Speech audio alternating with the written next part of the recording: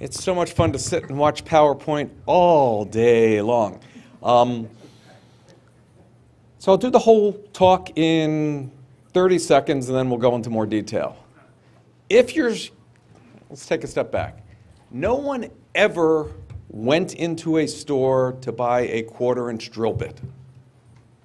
What they wanted was a 1/4-inch hole, and they were forced to buy the drill bit. No one wants to buy AR or VR or MR. What they want to do is solve a problem, and if the best tool to solve the problem is a digital reality tool, then you'll make sense. The challenge in the marketplace today, and we deal with Fortune 1000, is the hype from Hollywood, the Minority Report expectation of where and what this magical tool can do, and what wonderful unicorns can jump out of the floor of a gymnasium and dance and do merrily things, doesn't translate to a CEO who's trying to hit numbers the next quarter, the next quarter, the next quarter. And the life expectancy of a CEO of a public company is very short, okay? If you have a kitten, it lasts longer.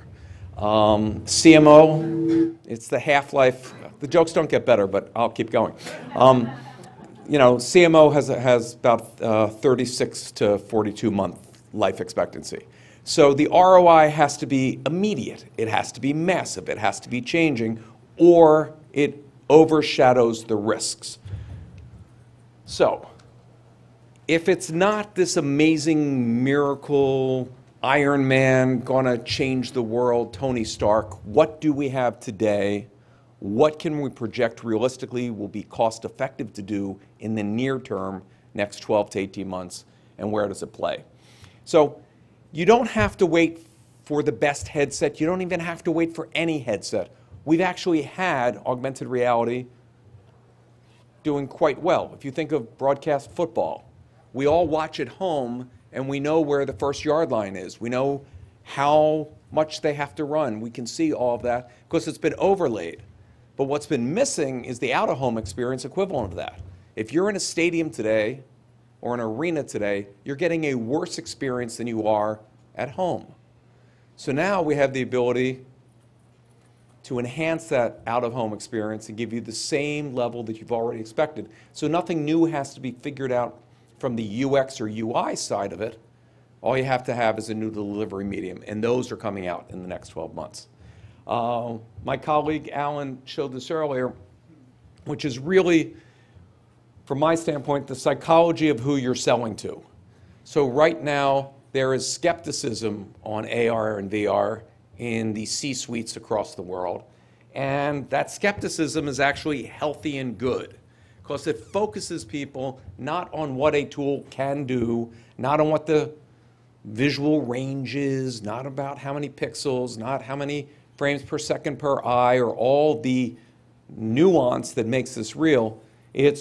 We are now at the point where there are actual billion-dollar savings taking place from real-world clients in the space, and we'll go into some of those. So everybody that's focused on changing the Hollywood aspect of it, of what's going to take, that's going to take a much longer cycle because it's facing other issues. And just to put it in perspective, having spent some time on that side of it, less than 10% of the US population sets foot in a movie theater each year. This is not going to change that trend. This may bolster aspects, this may create new out-of-home experiences, but that's not where the ROI is. And the first step to ROI is the hardware has to be as mass-produced and as available to the consumer for a very simple reason. When it's at that scale, the consumer will already have the familiarity, just as happened with the PC. Most people did not learn how to use a PC or a smartphone on the job. They were using those in their own lives, and then those tools became part of the workplace. I'm in consulting, so I have to show a graph. Here's two. What they really say, if you want, and all these decks are available to everybody, so you don't have to try to photograph it and then get the small print, is we're talking about a multi-trillion-dollar market in a very short period of time, in less than 10 years. So congratulations, you're here, you're focused on a huge growth opportunity, And all you have to do to be successful right now is find one niche that you can deliver ROI, and you will have clients lined up behind you and build those. So we're focused on this because we deal with retailers, manufacturers, virtually every industry that you could think of, and they're facing huge areas. When we break down where those areas are, you're really looking at mobility, e-commerce, B2B, all the areas that you would think, and it's not that there's one area that's going to dominate. This is a tool, this is a fourth transformation. If you think of the PC and the web and mobile, this is of that scale, if not larger. This is bigger than CRM. This is bigger than many of the things. So the places to play right now, safety, both it's mandated in many industries by government, and this is an easier way, an easier solution, and the easiest way to show ROI. 6 people died last year, what'd that cost you, okay? Thank you for the laugh in the back. When things go really wrong in certain industries around safety, the opportunity is there to solve. Design. Most of the tech world believes that everything in the rest of the world is designed in CAD and is this efficient, magnificent process. It isn't. If you knew how much of the world still used clay models to make every part that you see in a car, you would be shocked. So there's huge cost savings in not just reducing cost and waste, but truncating time to respond to consumers' demands and consumer changes. And if you want to talk about an industry that's in the crosshairs right now, the auto industry never had to worry about what you were looking at. You were looking out that window, okay? Now, what will you be doing in a car? Huge fundamental change. What does that do to the interior of the car? What use cases do you now have? How do we transform our lives? Construction, another issue, another area that technology is pretty much not tapped since, Archimedes and the lever and the pulley. I mean, so huge opportunities to not only visualize and build safer, quicker, and better, but to have more iterations, more input from the client during the process, and less waste during the process, because you can actually walk around your non-existent building to make sure you're doing it properly. Security, I don't have to tell everybody we're living in an age of heightened security. By the way, no laptops allowed on planes, and you're going to very quickly see an awful lot of goggles selling so people can travel and still do their work. Which brings us to travel. Co-location, the cost of moving people, the distance, the inability in many cases, huge area, but also the leisure aspect of your dollars are so valuable. You want to experience that location before you go. You want to understand what your choices are. You want to have a feel of that resort, that cruise, that excursion. And retail. Again, if somebody's having their best year, they don't need your help. Retail's having a tough time right now. Now, there's a lot of technologies that are in the favor of retail and will make the smart retailer the choice and destination to have an out-of-home experience that you cannot do just shopping online. So, huge areas to focus on. Just going to hit on a few of these, and in 15 minutes, skip. So, training. There's been enough studies. We've been in immersive training for many years now, that it's more efficient. But let me give you another thought that we've learned on the training process.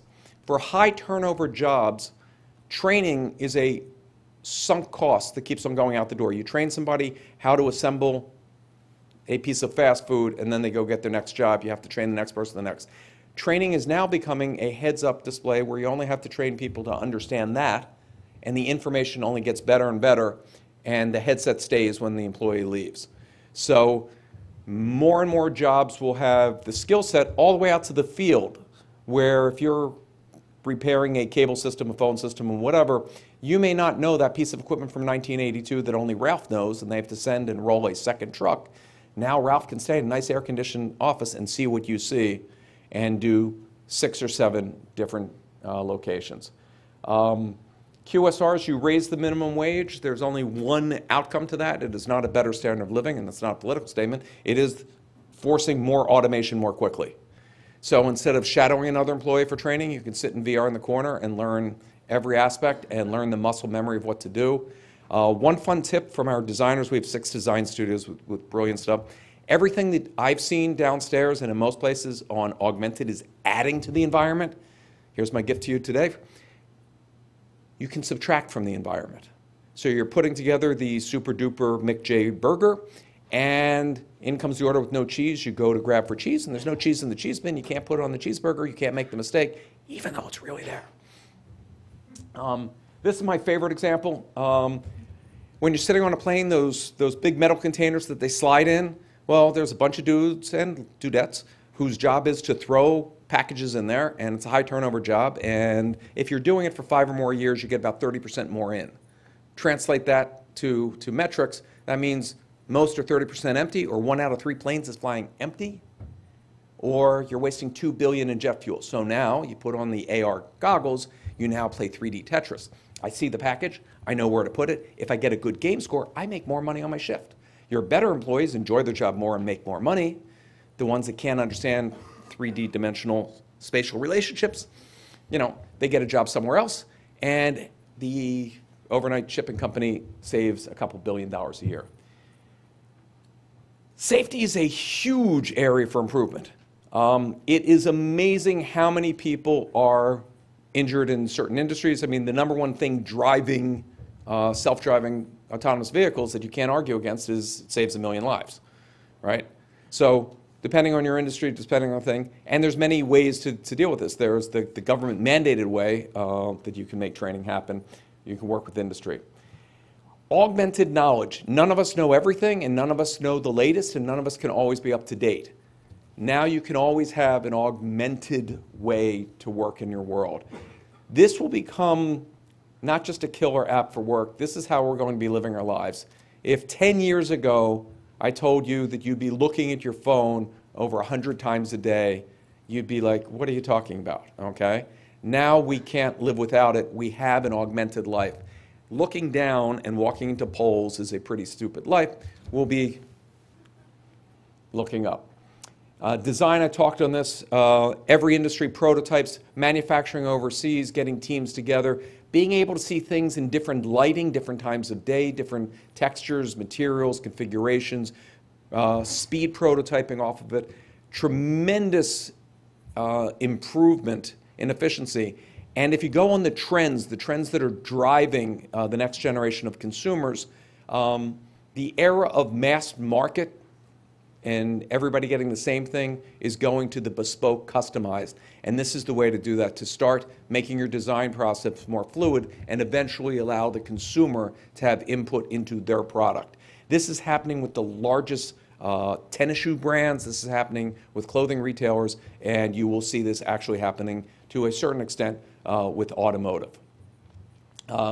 Construction, literally very little's changed, but I just want to give 1 2-second, and I don't see a time clock, so I'm just going as fast as I can.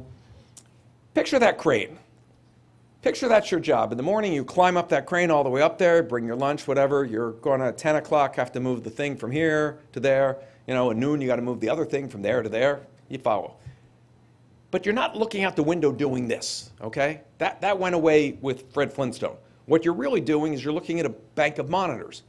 Now realize for a second that wind comes and those cranes do fall over every year and kill people every year. Now you, instead of being up at the top of that crane, you can be sitting in a nice air-conditioned office and operating the crane in San Jose, Dubai, Manila, wherever.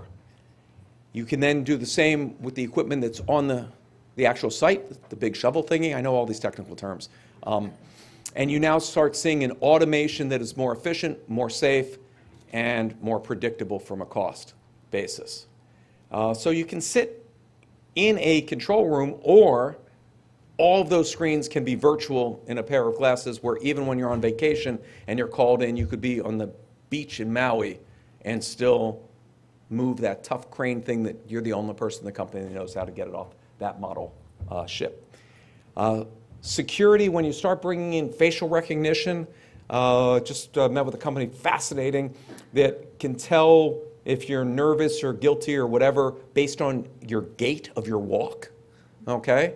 So a lot of stuff going into this, but even on a more simple area, coming to a trade show like this and being able to walk and go, hi, Fred, how's Sheila? You'll have all this on heads up and it'll become more normal. The travel and hospitality clients that we have are seeing 30% more engagement when people are able to actually have an immersive experience of seeing that room, okay? That is a huge differentiator and goes across.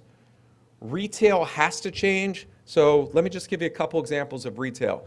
You've just been convinced of the paleo diet by your friend who was fat and out of shape and suddenly looks like Schwarzenegger, and you go, I'm going to go paleo, and you can't remember exactly all the stuff. Now you can walk down the aisle, and of the 40,000 items in that supermarket, you will only see the paleo items, or the ones on Oprah, or the halal, or the kosher, or the vegan, or whatever it might be. A whole new way to look at that.